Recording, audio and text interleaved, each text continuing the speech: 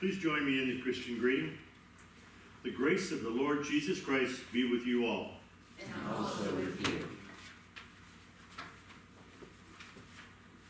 Please stand for the call to worship. Make a joyful noise unto the Lord, all the earth. Sing to the Lord a new song, for God has done marvelous things. Our hymn of praise is Fairest Lord Jesus, found on your insert.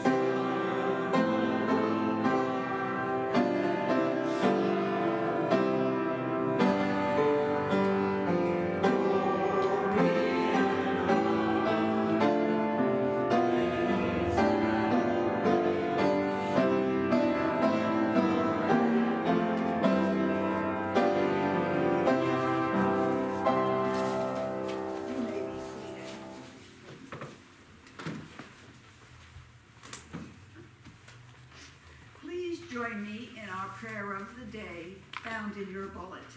Let us pray together. O God, our Redeemer, all creation sings your praise. You are justice and mercy, judgment and grace. Following our Lord Jesus Christ, we seek to be faithful, ever sustained by your Spirit, that we might stand blameless at the last with Christ, in whose name we pray. Amen. Trusting in God's goodness to us, let us confess our sins before God and one another. Let us pray the prayer of confession together. God of mercy, we confess that we have not been obedient sons and daughters. We have grown idle in the work of discipleship and weary in doing what is right. We have been selfish in our actions and insistent in claiming our rights. We have not honored the traditions of the apostles or imitated the example of your saints.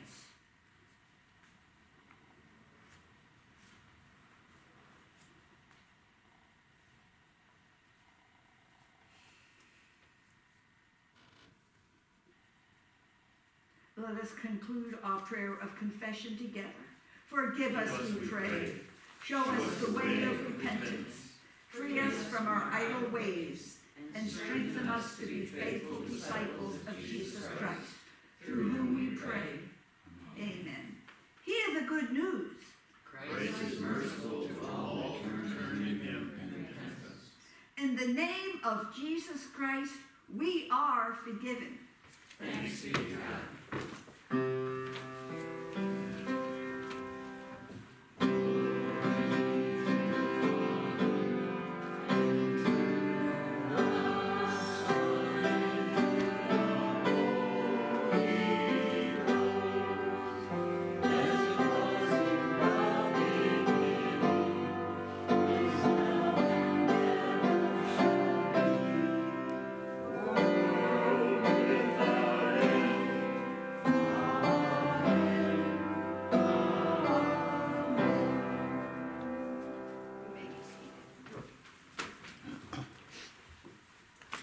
Please join me in the prayer for illumination. Almighty God, as the scriptures are read and your word proclaimed, reveal to us the way of salvation by the power of your Holy Spirit, that we may not grow weary in doing what is right. Our first scripture reading is from the Old Testament, Psalm 98. We will be reading responsibly. I'll read the odd verses and you will read the even verses. Let us read the word of the Lord. Sing to the Lord a new song, for he has done marvelous things. His right hand and his holy arm have worked salvation for him. The Lord has made his salvation known and revealed his righteousness to the nations. He has remembered his love and his faithfulness to Israel. All the ends of the earth have seen the salvation of our God. Shout for joy to the Lord, all the earth. Burst into jubilant song with music. Make music to the Lord with the harp and the sound of singing. With trumpets and the blast of ram's horns. Shout for joy before the Lord, the King. Let the sea resound, and let everything in it, the world and all who live in it. Let the rivers clap their hands. Let the mountains sing together for joy. Let them sing before the Lord, for he comes to judge the earth. He will judge the world in righteousness and the peoples with equity. Our second reading this morning is from the Old Testament, Malachi chapter 4, verses 1 and 2a. We will be reading in unison. Let us read the word of the Lord together. Surely the day is coming, it will burn like a furnace. All the arrogant and every evildoer will be stubble, and the day that is coming will set them on fire, says the Lord Almighty. Not a root or a branch will be left to them. But for you who revere my name, the Son of Righteousness will rise with healing in its rays, and you will go out and frolic like well-fed calves. This ends our Old Testament readings.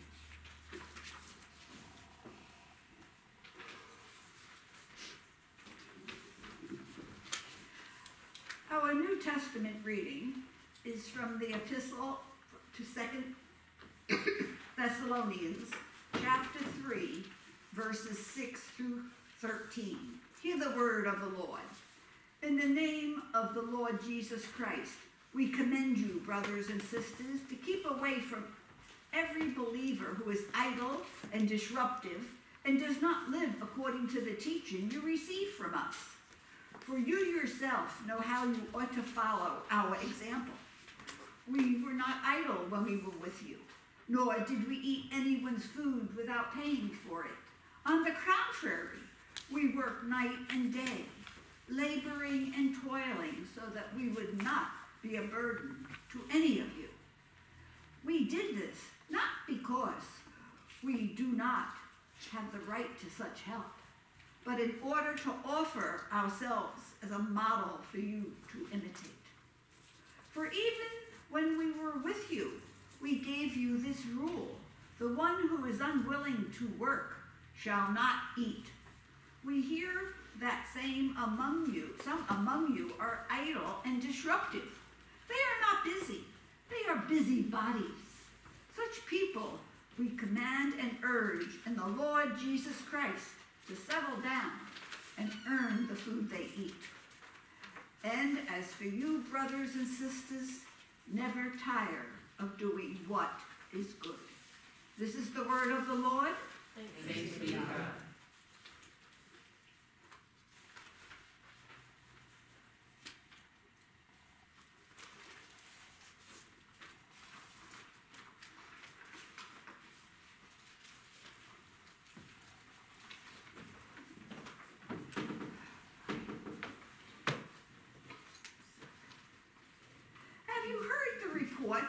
of how workers in the United States stack up vacation-wise against workers in other countries.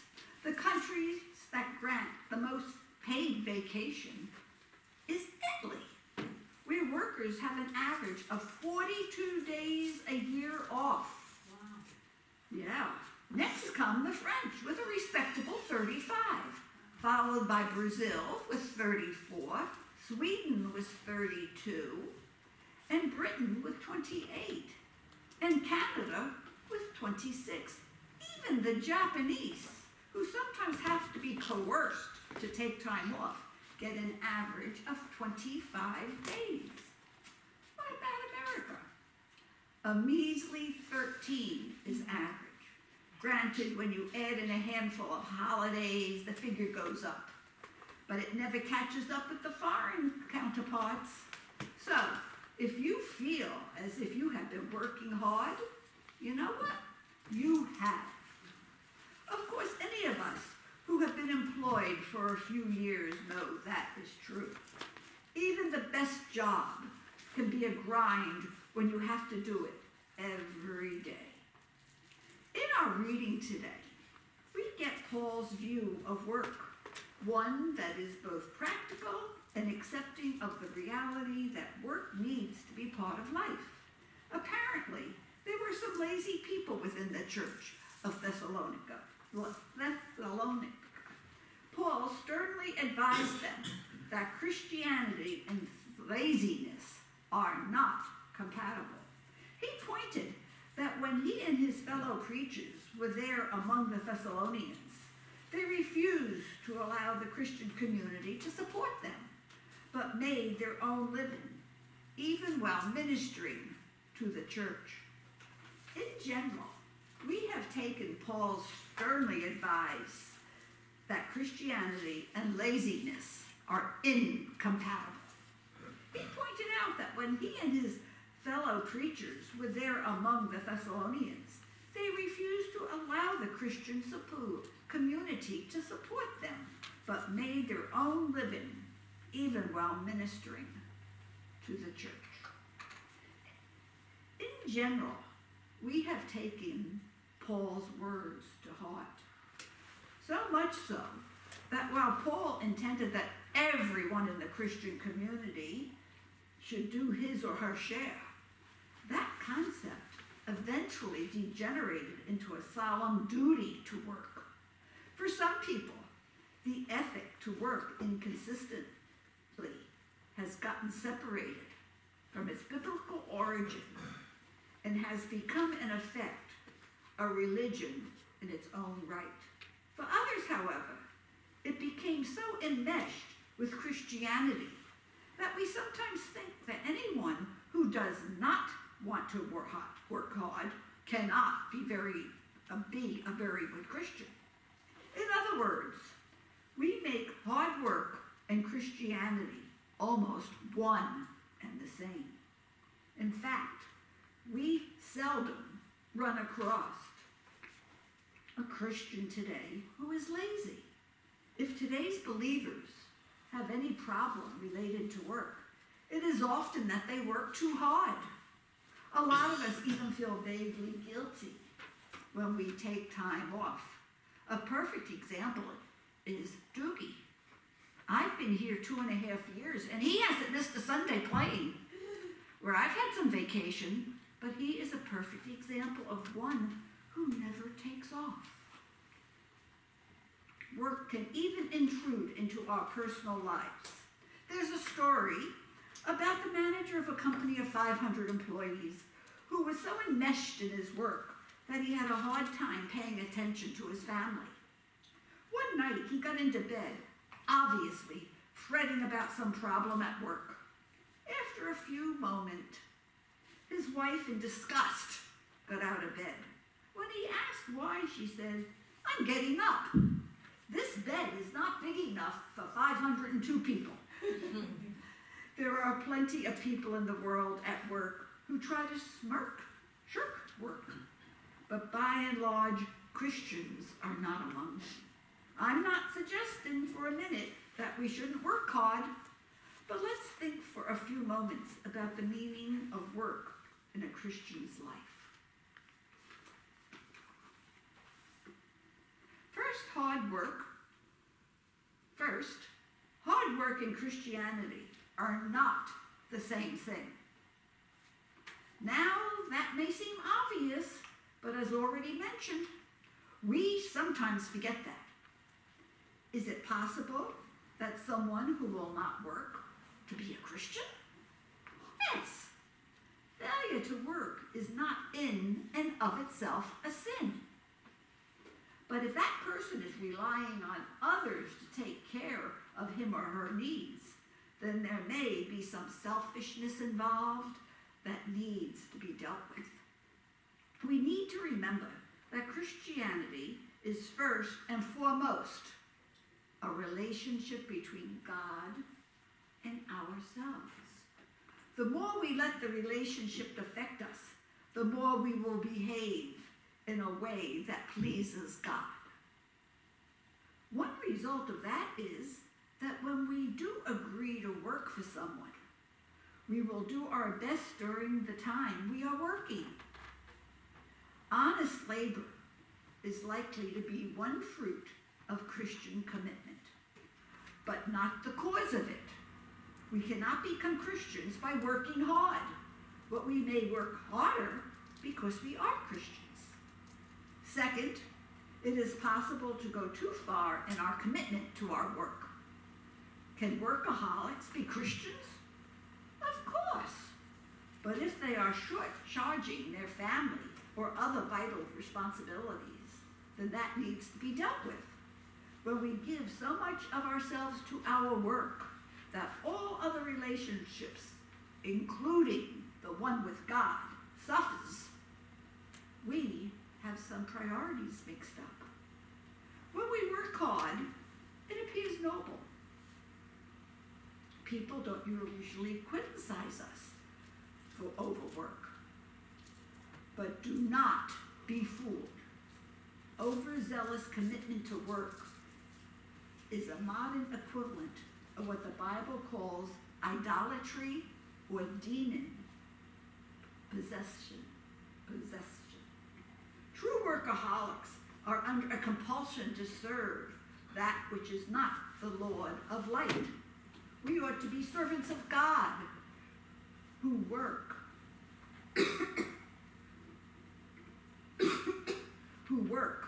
not servants of a career. When we overwork constantly, we may say we do it to give our family a good standard of living. But our family may be losing our time and attention and other signs of affection. In some lines of work, when a promotion comes, it is common for people to congratulate the rising achiever and at the same time offer condolences to the spouse. Third, when Christianity is thoroughly mixed into our being, the work that we do agree to do will be done diligently. When Paul wrote to the Colossians, he said, "Whatever your task, put yourselves into it as done for the Lord and not for your masters." Christians do ultimately work for God and not just for the employer who issues the paycheck. For years, Youngstown, Ohio was a major steel producing center. But in the early 1980s, Youngstown, along with Pittsburgh, Cleveland, and other towns, such as Roebling, New Jersey, became known as the Rust Belt. The U.S. steel industry had failed to modernize and was being beaten in prices by steels from foreign mills. Many people who have worked in the mills found themselves suddenly laid off with little prospect of ever being hired back. One of these suddenly unemployed workers, a man named Tony, was a committed Christian. Naturally, jobs were tight in the area, but after some hard looking, Tony found another job in a small factory. He was earning half of his former wage And under those circumstances, some people would say, well then, I'm not going to work that hard. But Tony didn't feel that way. As a Christian, he said, I agreed to work for this company, for this wage, and I'm going to do my best. So he went at it. In less than 6 weeks, he received a 50-cent an hour raise. After 6 months, he was promoted over employees who had been there much longer. His employer told him he wished all their employers worked as conscientiously as Tony did. Now, obviously, Tony also had the skills that qualified him for the promotion, but his attitude reflected his faith.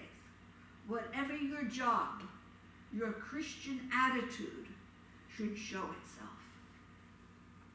One woman tells of a happy memory from her childhood where she used to tag along with her mother as her mom did the household chores. Her mom was a Christian and often sang while she worked.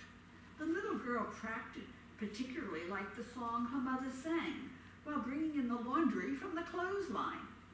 It wasn't until several years later that she realized that what her mother was singing was bringing in the sheaves, not bringing in the sheets. The girl misunderstood the words, but she did not misunderstand her mother's attitude towards her daily tasks. Of course, no amount of faith is an inoculation against the boredom or weariness that can overtake any of us, no matter how good a job we want to do.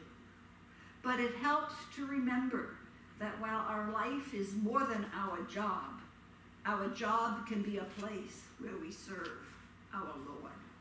There was a man, a baker by trade, who taught Sunday school at his church and served on a church committee.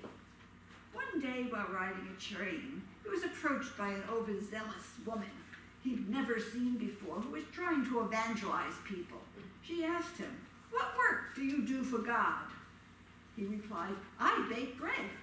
She said, "I don't mean your trade, but what service do you do for the Savior?" "I bake bread," he said again. She tried again. "I mean, how are you seeking to glorify Christ and spread his gospel?"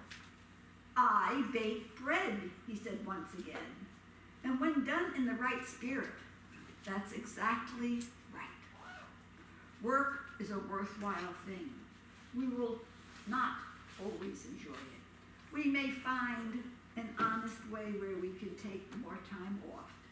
Nothing wrong with that, for work and faith are not the same thing. Many of us would benefit from more paid vacation. But when we do work, neither shirking our tasks nor overworking gives glory to God. What does glorify him is honest labor, done diligently and kept in balance with the rest of our lives. In the name of the Father, the Son, and the Holy Spirit. Amen. Our hymn of response is Hope of the World, and Listen While it is played through. Let us stand.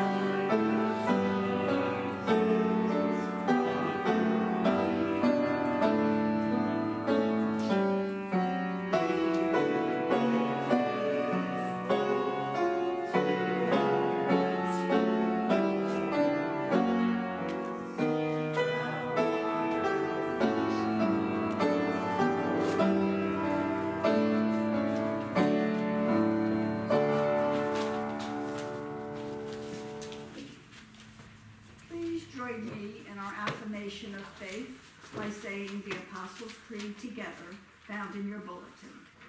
I believe in God the Father Almighty, maker of heaven and earth, and in Jesus Christ, his only Son, our Lord, who was conceived by the Holy Spirit, born of the Virgin Mary, suffered under Pontius Pilate, was crucified, dead, and buried. He descended into hell. The third day he rose again from the dead.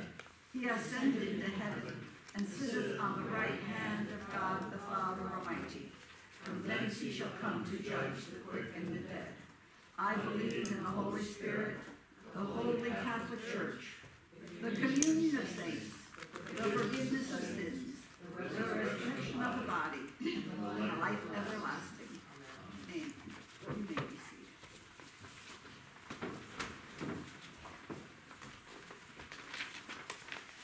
When I say, God in mercy, would you please respond, hear our prayer. Let us pray. In peace, let us pray to the Lord, saying, God in mercy. Hear our prayer. Merciful God, our salvation in whom we trust. You who are eternal, know our daily joys and sorrows, and give us grace to bring our needs before you.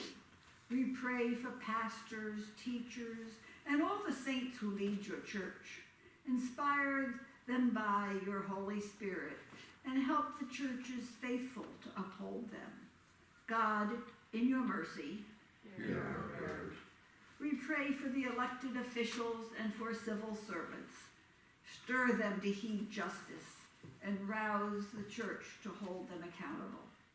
God, in mercy, Hear our prayer. we pray for those who are sick or troubled, especially the following: Tammy, Cindy, Nora Lou, Jan, Margaret, Chris, Zoe, Eric, Bobby, Garrett, Kelly, Sharon, Phil, Alan, Paula, Lou's daughter, Michelle, and son, Michael, Sarah's friend, Alex, Mary, Ryan's grandmother and cousin, Diane, Claire's husband, Carl, Lou's friends, Debbie and Teddy, Gail, Mary, Jill, Bruce and his wife, Sally, Leila's friends, Mrs. Campbell, James, and Keith, and all those who might be traveling and those who have lost loved ones.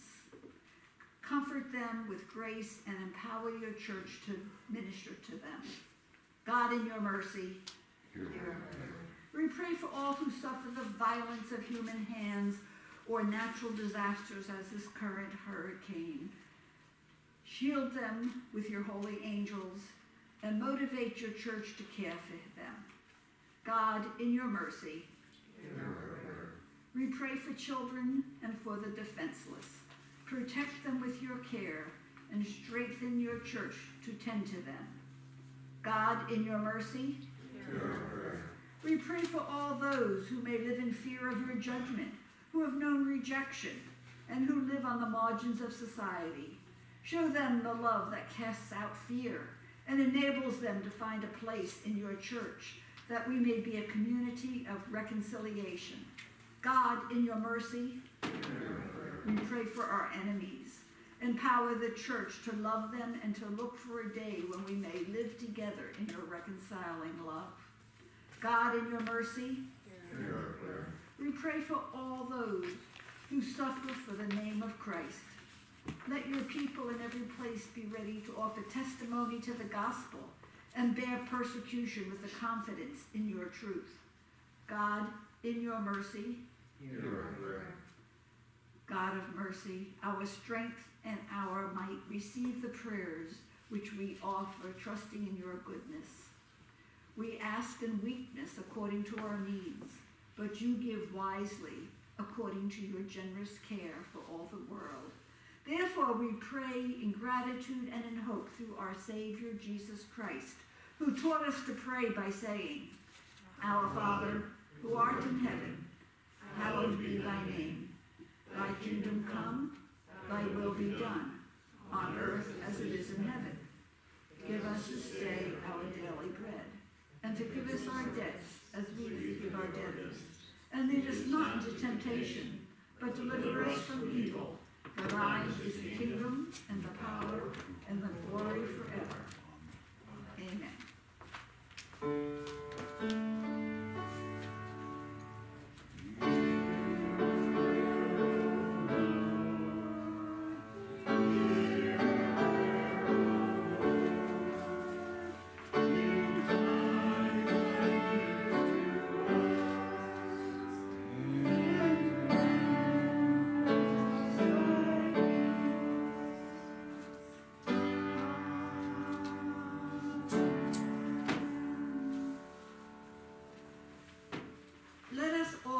Ourselves and our gifts to God with gratitude and praise.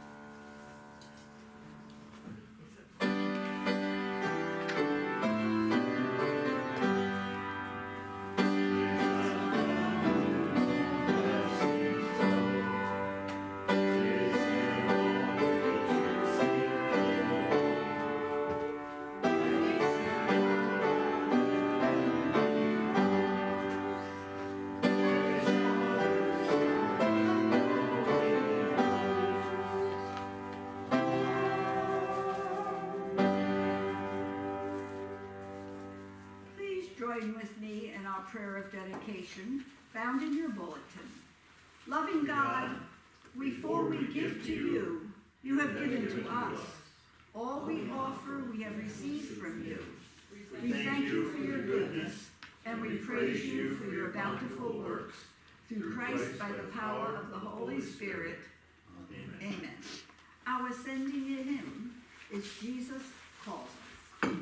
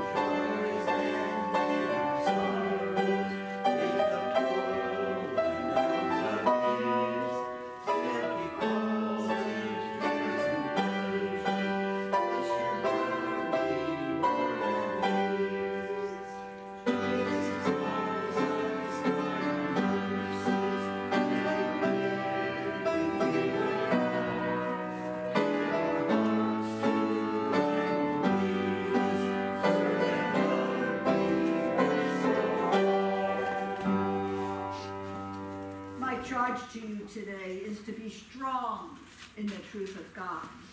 Bear witness to the gospel. Persevere in the face of evil. Persist in your commitment to Christ. Live without fear. Love without reserve. The grace of the Lord Jesus Christ, the love of God, and the fellowship of the Holy Spirit be with you now and forevermore. And all God's people said, Amen.